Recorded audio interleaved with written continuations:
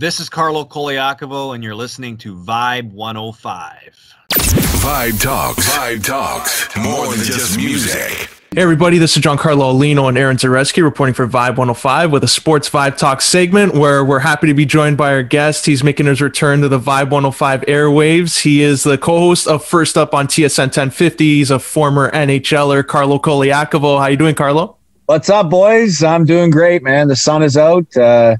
It's a beautiful Thursday morning, and I'm happy to be on here with you guys. Oh, that's great. Carlo, we're going to start off there with the expansion draft. We're fresh off that. A lot of big names were out there. Vladimir Tarasenko, Carey Price, even Landeskog in Colorado. Were you surprised at the decisions that Seattle made here? Yes and no. I mean, I was surprised in the sense because I believe there was some impact players there that they could have selected that could have made them more of a competitive team to start next season. But I'm also not surprised either because when you look at their final roster, I don't think it's complete. They have just under $30 million left in cap space. And I know it was their job and their priority to fill out the roster. But at least now in any type of negotiation moving forward, either with a free agent or through a trade, you can actually, see what, the players that they have on the roster that either they can dangle as trade bait or as players coming in can see what this roster will look like. I do love what they did on defense. I really like the acquisitions they made, including the two free agent signings that they were able to announce yesterday with Oleksiak and Adam Larson. I think that creates a formidable pair. You add Mark Giordano and Vince Dunn to that. That's a pretty good, solid forward defense that you start your franchise with. And even some of the pieces that they've added around that with like a Carson Soucy or Curtis McDermott or a Hayden Fleury. It's some great depth to add to that group. And then up front, Yanni Gourde was a surprise pickup for me. I mean, the fact that Tampa Bay left him exposed, you saw the impact that he was able to create in 2 Stanley Cup wins for the Tampa Bay Lightning. Mason Appleton's, I think, a good young player. Jared McCann, who Maple Leafs got a quick sniff at in a short time here, create some promise. And Brandon Tanev in Pittsburgh too, a really, really solid role player. So, with that much cap space, you got to kind of think that cap space has become the most important asset that you could have to build your team for next year because of a flat cap. And I think Seattle's put themselves in a good position to continue to add to this group. So, it's a process. If you compare it to what Vegas did, the lineups look pretty similar, and you saw the success they were able to have in their first year. And I expect that Seattle will have somewhat of I don't want to say the same success, but somewhat of a fortunate success because of the division that they're playing in, the Pacific Division, where really after Vegas and Edmonton, who I consider shoo-ins to be playoff teams, they're competing against other teams in that division that will allow them a chance to at least compete for a playoff spot next year.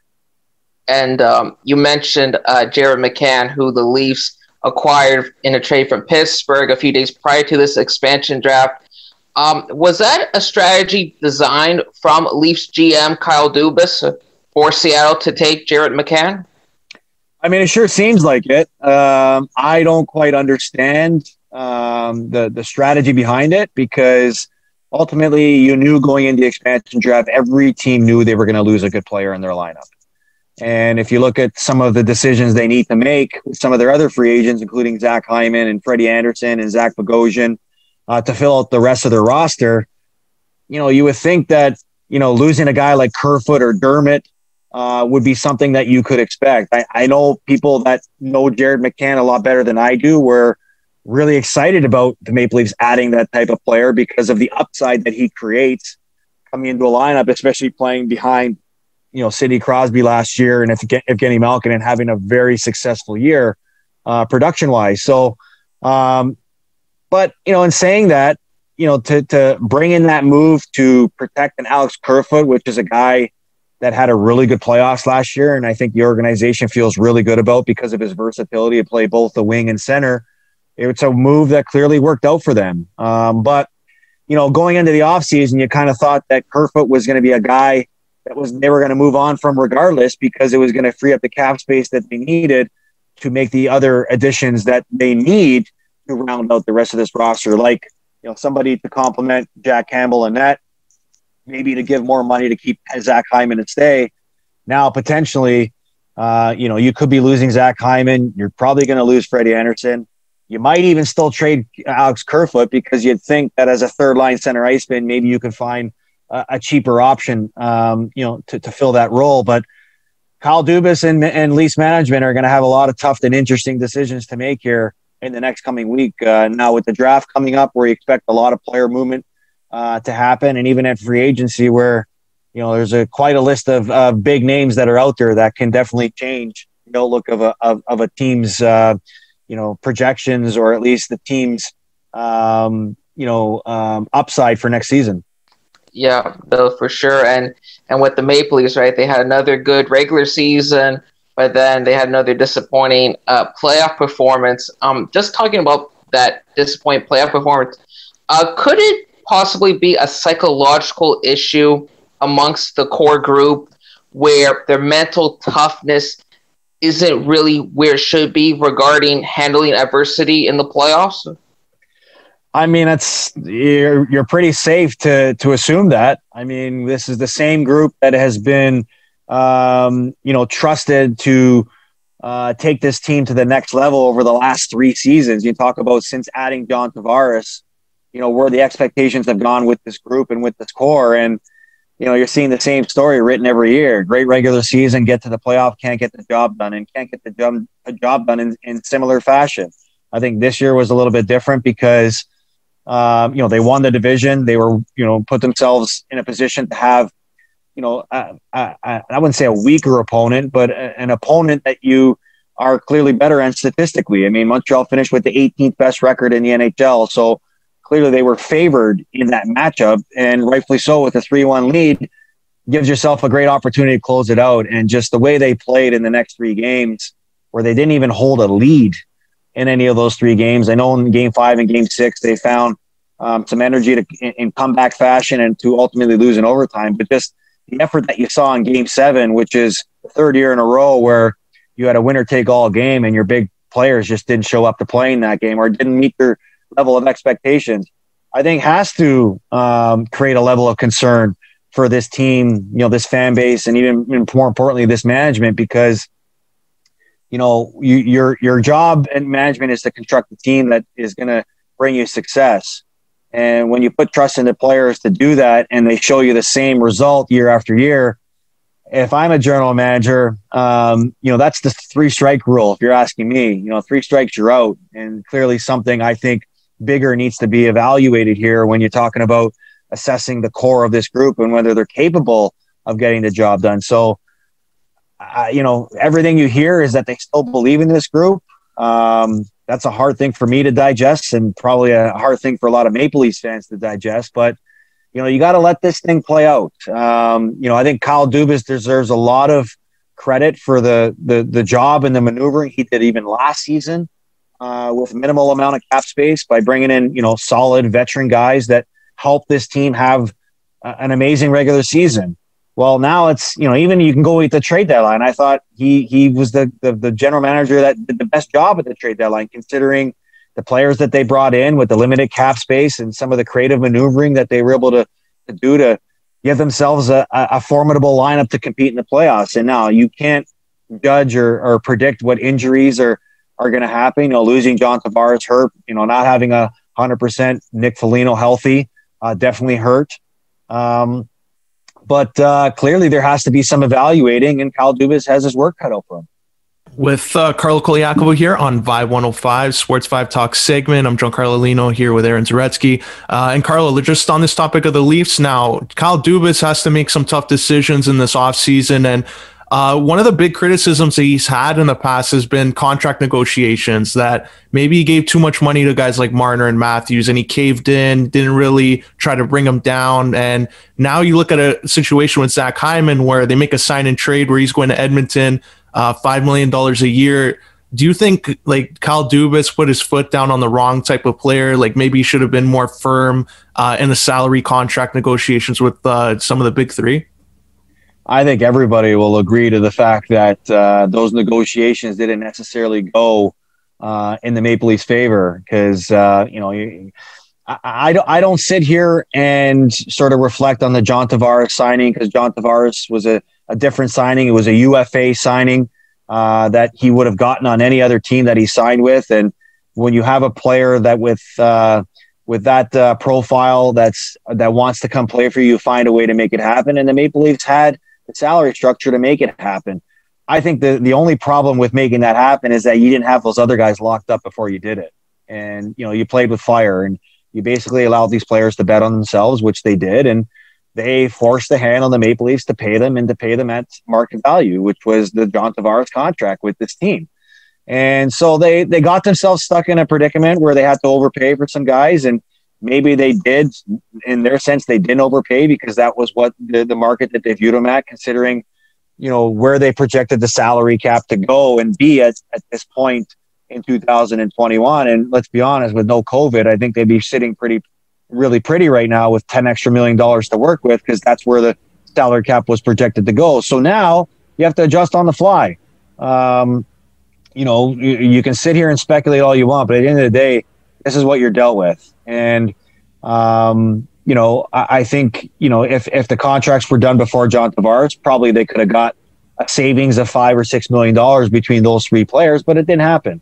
Now it's created a tough conundrum for them because you're having players that you want to be around that are being presumed to be more valuable in other places because they can afford to pay those guys what, the contracts that they believe that they've earned and deserved to get to this point. So that's the difficulty that you have when you commit yourself to this type of formula and think that it's going to work and you're thinking to have success with it. And that's the tough part, is that as much as you believed it can work, it hasn't provided the success. So not only does it create a difficulty with you building around it, but for trying to recruit other guys to come play here to make your team more competitive and help you get over the hump of losing in the playoffs makes that even more difficult when constructing that. So this is providing a quite the challenge for the Maple Leafs, and that's why the lack of success or the way they went out this year in the playoffs stings even more, because really if you evaluate the path that they had to get to where Montreal got to, who's to say they're ever going to have that type of path available to them again? Because I don't think it takes a genius to figure out what division they're going back into next year, where they have the back-to-back Stanley Cup champion playing it in the Tampa Bay Lightning, the Boston Bruins. You have a young and improving Florida Panthers team that finished with the fourth best record last year. Montreal just made the Stanley Cup Finals. You have to think that they're going to make some moves as well too. And you've got a young and hungry Ottawa Senators team that is going to be vying to be a playoff team next year. So the path and the job doesn't get any easier next year, especially when you're hoping to improve off of last year, but you're losing players that were part of that success last year too. So it'll be interesting to see how this plays out. I'm curious. If I were the GM, I'd be looking to make impactful changes because I just think that there's been too much of, I wouldn't say a country club, but maybe there hasn't been enough of accountability here for this group and some of their lack of success with their expectations. And even following on that, I like what you brought up there about accountability on the team.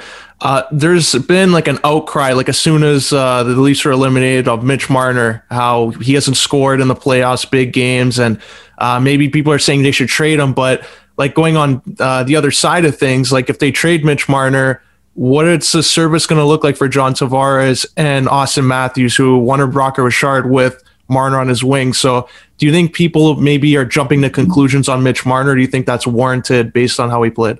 Yeah, it's a big time jump to conclusion. It's a massive overreaction too. I can understand the frustrations when digesting the numbers and the frustrations around the lack of productivity in the playoffs. But Mitch Marner type of players don't come around very often. This is a guy that plays the wing, that can drive his own line, and clearly you see the players that he plays with have very impactful seasons. I mean, John Tavares scored the most amount of goals in a season playing alongside Mitch Marner. And he was probably begging and pleading last year to get reunited with him at some point during his early season struggles. and just look at the potential of what Austin Matthews could be playing alongside Mitch Marner. Won the Rocket Richard last year, has the potential to be a consistent 50-goal scorer if he plays alongside Mitch Marner. And that's the sort of fine line you walk here. You could say, yeah, trade Mitch Marner. He's not worth the money. He's overpaid and stuff like that. But let's be honest. He's a guy that has I wouldn't say the potential. I think he's a guy that's going to be a consistent 90-plus point guy in the NHL playing alongside Austin Matthews. So if you are, and this is where people need to educate themselves around this situation, if you are to trade him, one, are you getting full max potential value back in return?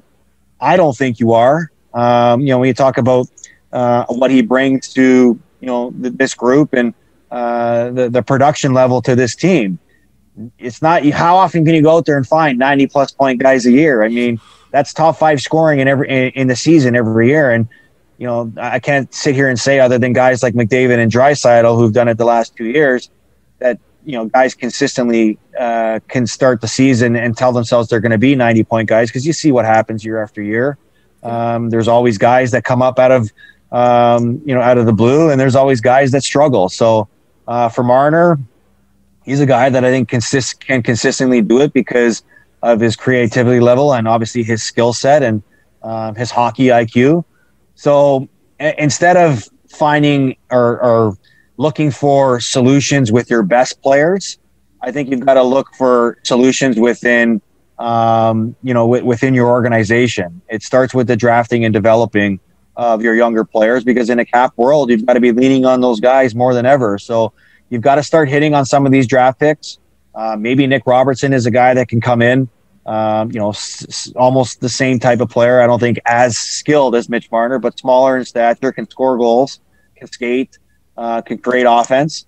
And you find the plug and play guys that can play around those guys that will hopefully, find you levels of success. That's the way Pittsburgh has done it. They found 2 guys with Crosby and Malkin, and year after year, they're plugging in guys either from their minor league system or from guys in free agency or through trade that come in and find immediate success and find the same level of production that they're expected playing with those guys. Yeah, no doubt for sure. This is Aaron Zarestky and Giancarlo Aulino with TSN hockey analyst and former Maple Leaf Carlo Colaiacovo here on Vibe 105. It's been 15 seasons since Pat Quinn's last year as head coach of the Toronto Maple Leafs. What was it like playing for him?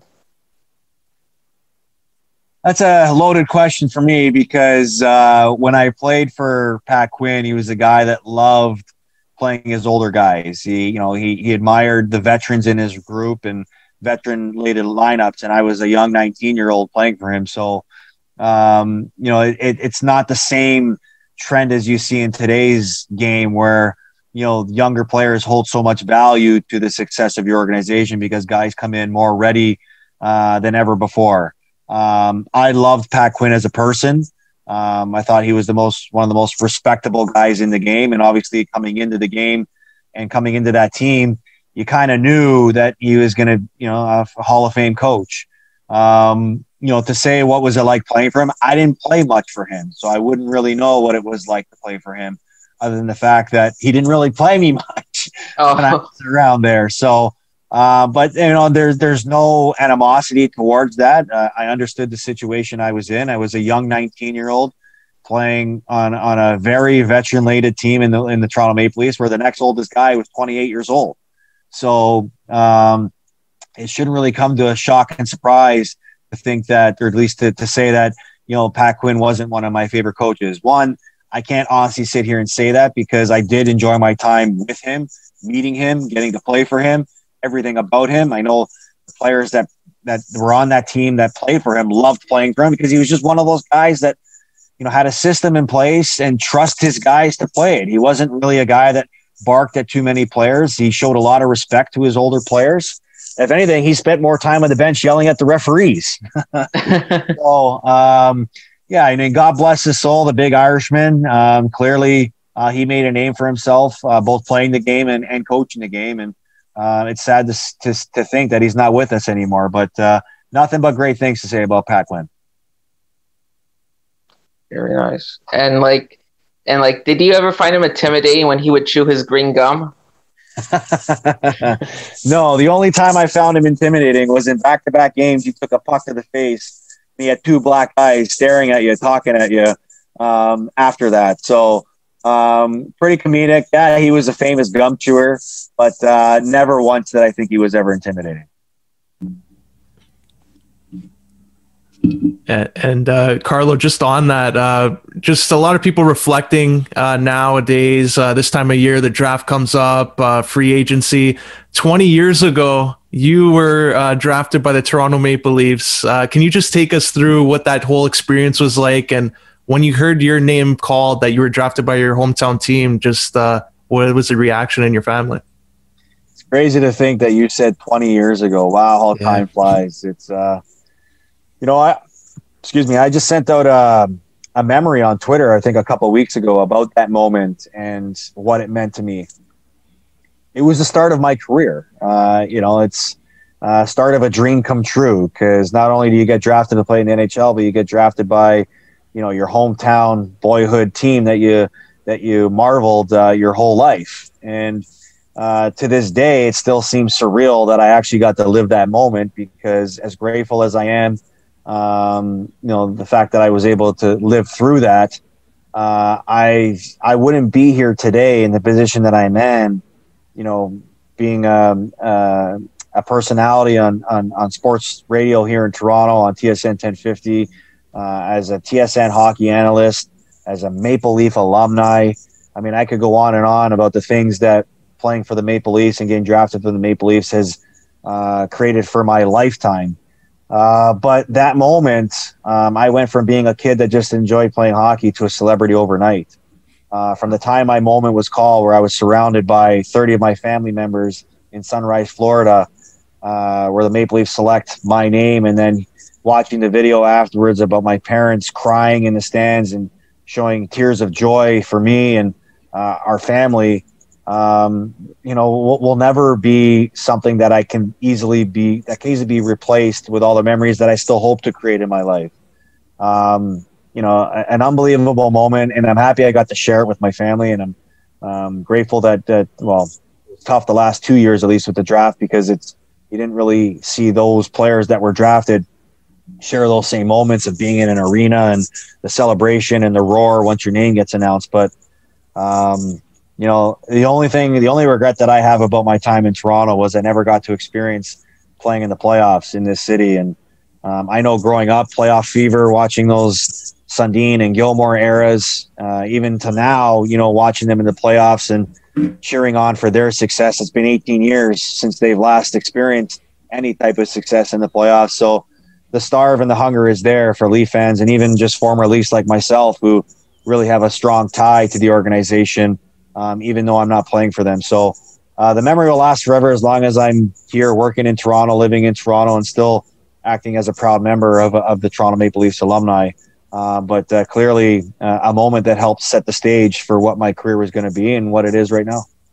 Yeah, that's great. Thanks for sharing that, Carlo. Aaron, any other questions?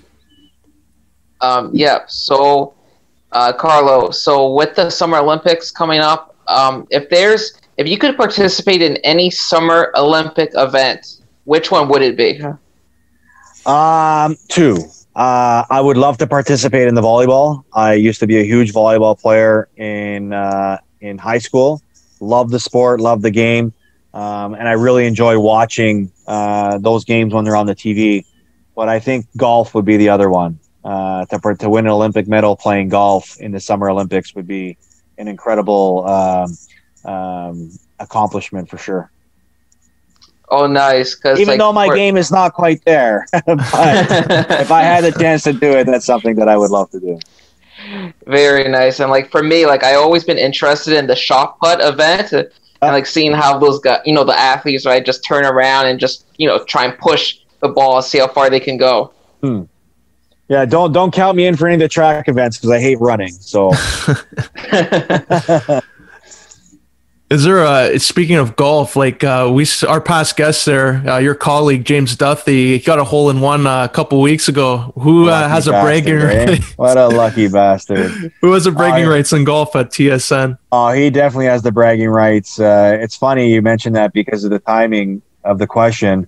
A week ago, we have a yearly match. It's me and my producer, Aaron Karolnik, versus James Duthie and my boss at TSN, Jeff McDonald. And we've been playing for the last 4 years. And I haven't had a chance to taste victory against James. They've owned us now, 3 wins and a tie in our golf matchup. So you're talking about who has the upper hand. James just got a hole-in-one. I don't have one of those yet. I hope to one day accomplish that feat. But, man, I hate giving James credit, but he deserves all the credit here, man. He's the guy that definitely has the upper hand on all the chirps, all the trash talk, and now even all the awards. That's great to hear. Well, Carlo, before we wrap up here and let you go, how can our listeners follow you on social media and stay up to date with everything you're doing at TSN on First Up? Yeah, so I'm on Twitter at Carlo Colaiacovo. I'm on Instagram at carlo.colaiacovo. You can follow us on the podcast, First Up with Landsberg and Colaiacovo on TSN 1050. You can subscribe to the podcast. You can listen live on the TSN app. We are live on the air every Monday to Friday from 6 a.m. to 10 a.m. Eastern time. And, the odd time I do TSN hockey games too. So if you want to catch me on the tube, I'll be available on there. I'll also be available on Free Agent Frenzy for TSN. I will be doing the broadcast live in studios from there too. So give me a follow. I'm pretty sure you won't be disappointed. Highly recommend that. Carlo, like to thank you for sharing your time and coming on here and talking all things hockey with us and sharing some memories, and wish you all the best.